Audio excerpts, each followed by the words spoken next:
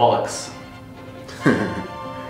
You don't know what that means? Yeah, it's like bullshit. Okay, yeah. Oh, I was gonna say ball sack. Yeah, so it is. Yeah. Is it ball sack? Yeah. Language is a funny thing. Some words just cannot be translated.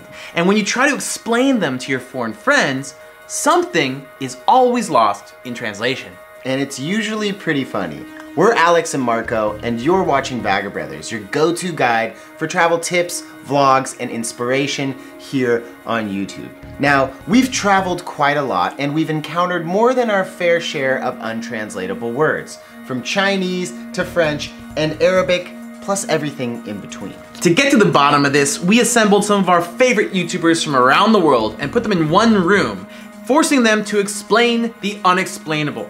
So if you have not already, make sure you give this video a big thumbs up, subscribe to Vagabrothers, and turn on notifications if you've not already, and get ready to laugh. You're watching Vagabrothers, and this is YouTubers translating untranslatable words.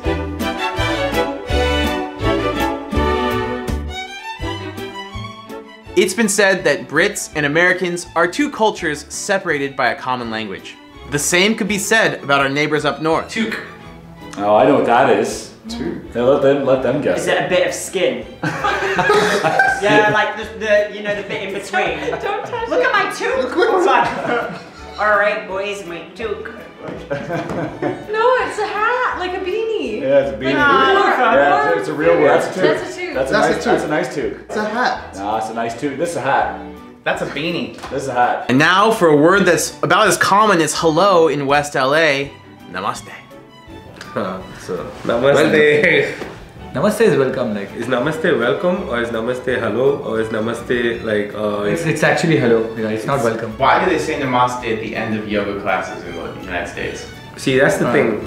To sell yoga, I guess. Yeah, it doesn't mean anything. I don't think it. But we don't say namaste at the end of yoga sessions in India though. And now a word for all you image-conscious intellectuals out there, always trying to prove how smart you are and how many books you've read. Tsundoku means I want to read this book and put many books on the table, but I did not read it. That's exactly what he does. It's me. I have many books on my table. I've never read it. Yeah. Marco. Fuck you. Then there's our friends over in Germany who have precise words for the most bizarre situation. Kummerspeck. Oh! What is it? Speck? Kummerspeck. Kummerspeck. When you're sad and you eat a lot, then You get fat. Kummerspeck. Yeah, Because because you like sit on the couch crying and eating chocolate all the time, so... It's like Bridget Jones. Yeah, exactly. Yeah. Schadenfreude. How do you say it? Schadenfreude. Schadenfreude. Schadenfreude is if you are happy about someone else's misery.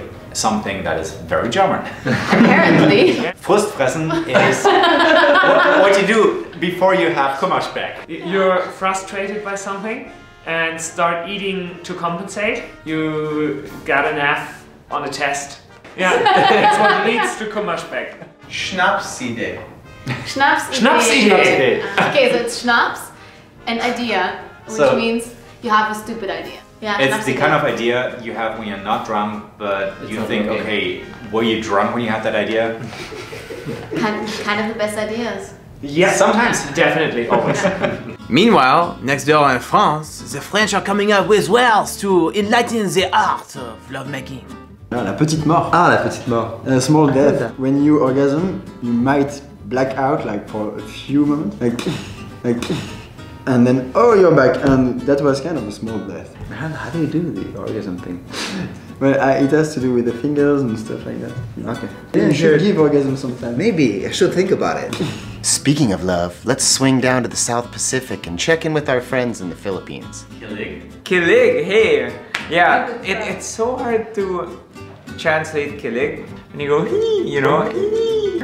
I literally have no English like I can't even put it into a sentence. It's like, you know, like you see somebody so sweet to another person. Oh, that's goals, you know, that's relationship goals. And you just feel the rush of romantic emotion. You're like, you know, that's kilig. You feel very giddy about it. Sometimes in love, things are not so clear. In South India, they have a word for just that. Oodle. Oodle is like let's say you have a breakup and you still love the person, but it's a bittersweet feeling. Like it's complicated on Facebook. 恋の予感. Ah, 恋の予感. Oh, so you don't have this in English. The feeling like assuming that the person probably loves you. Probably. Even before you know it, for probably. sure. I'm not sure, but maybe. In Brazil, you need a special word just to get things done.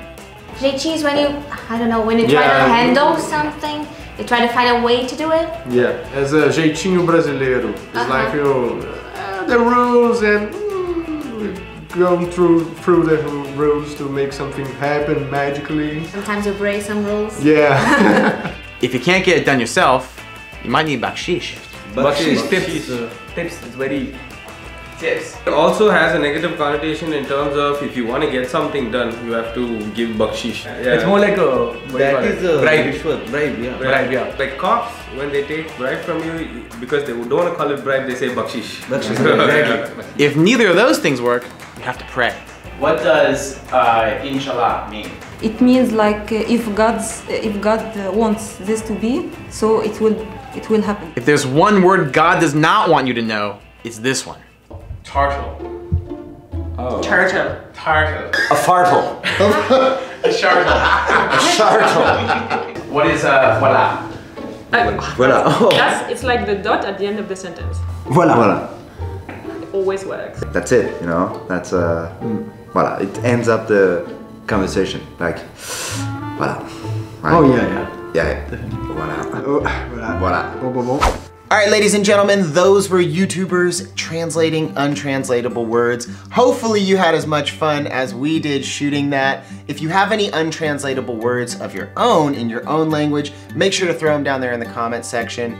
Obviously, if you enjoyed the video, give it a big thumbs up, share it with your friends, subscribe to Vagabrothers, turn on notifications if you've not already, and make sure that you go follow the people down below. In the info box, you'll find all the channels who are on this video. They're awesome. Thank you all for participating. And thanks to the YouTube Space New York for making this all possible. In the meantime, remember, stay curious, keep exploring, and we will see you on the road.